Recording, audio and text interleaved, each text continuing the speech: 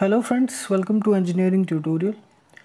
So we'll continue our discussion related to network theorems. We're discussing about Tellegens theorem. So far we have discussed some questions. This is the fifth question related to it. So here we have this circuit. Again, we have to verify Tellegens theorem, and there is an extra part here which is to find this voltage drop across the 2 ohm resistor.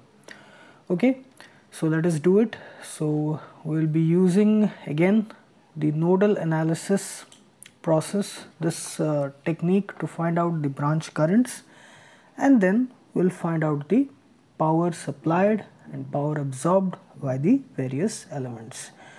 So redrawing the circuit.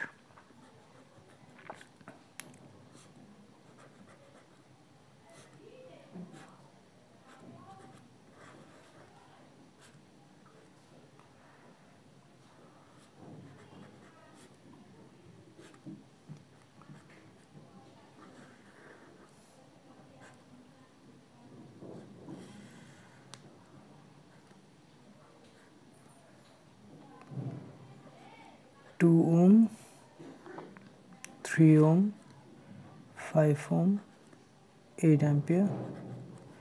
This is 40 volt. So let us assign current directions as per our choice. Let's say this current is I1, this current is I2, this is the voltage drop, this is 8 ampere. So let's say this node voltage here, this is V. Okay, this is V. So applying KCL at that particular node, I1 is moving towards the node, this node. 8 ampere is flowing towards the node, so I1 plus 8 is equal to I2, which is flowing away from the node. So again we have to represent them in terms of the voltage and resistances. So I1 is simply 40 minus V by 5, then plus 8 is equal to I2 is V minus ground 0 volt by total resistance is 3 plus 2, that is 5 ohm. So V by 5. Okay. Now this is equal to, that implies 40 by 5 minus V by 5 plus 8 is equal to V by 5. That implies 8 plus 8 is equal to 2 into V by 5. That implies 16 equals to 2 V by 5. That implies V by 5 is equal to 16 by 2, that is 8. That implies the node voltage V is equal to 8 into 5, which is 40 volts. So we have determined the node voltage. Now the interesting thing, this node voltage is equal to 40 volt. So the branch currents, now we have to determine. I1 is 40 minus V by 5. So pay attention here, V is equal to 40 volt. So 40 minus 40 by 5, which is 0. So I1 is equal to 0 ampere. Then we have I2. I2 is V by 5, which is 40 by 5.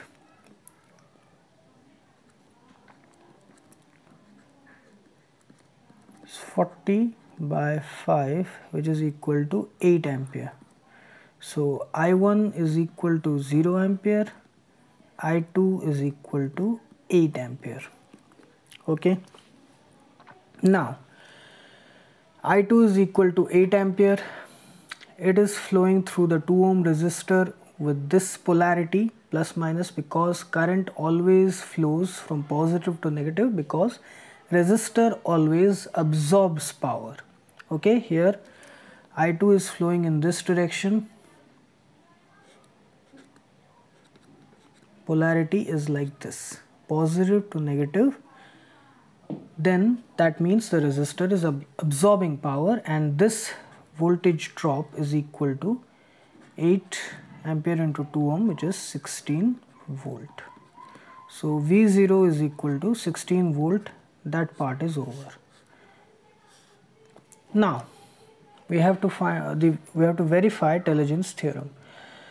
So for that we have to find out the power supplied and absorbed by the various circuit elements. So now first, for this voltage source, 40 volt voltage source. So here I1 is equal to 0 ampere. So the power involved with this 40 volt voltage source is simply 0 watt, because I1 is equal to 0. So it will be 40 into 0, which is equal to 0 watt. It is neither supplying or absorbing power.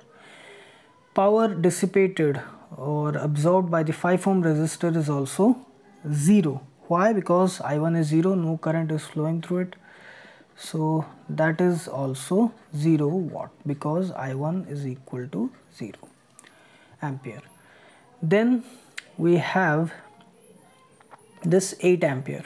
Now see, the voltage across this 8 ampere current source is V, which is equal to 40 volts. So current is flowing here. Let us take it here.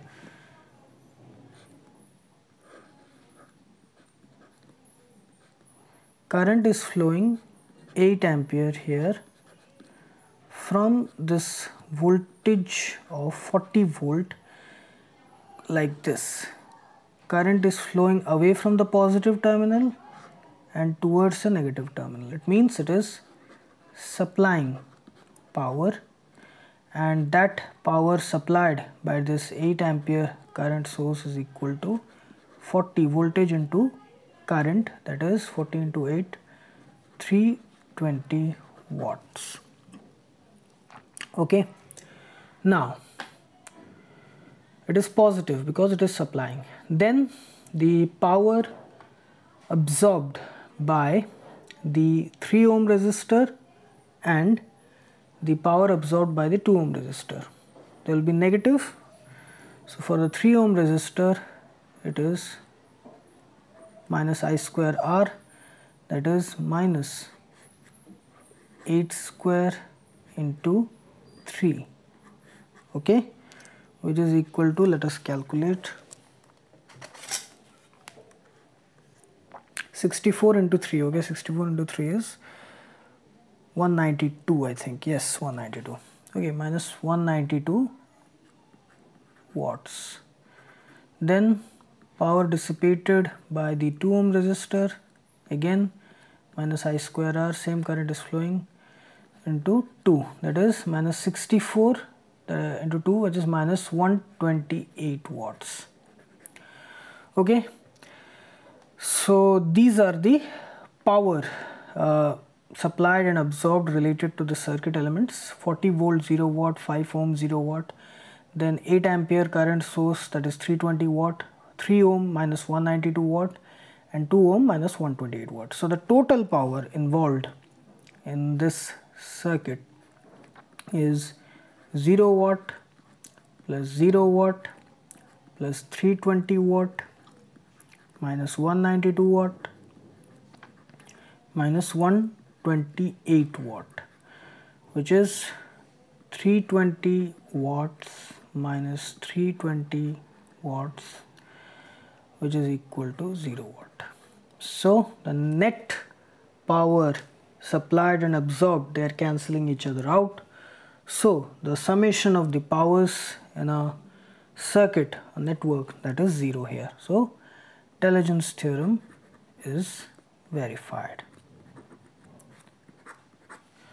for this circuit. Okay. So here is another question for which we have verified the Tellegens theorem, and an extra part was there to find out the voltage drop. Okay, so we did that also. So this is the fifth question.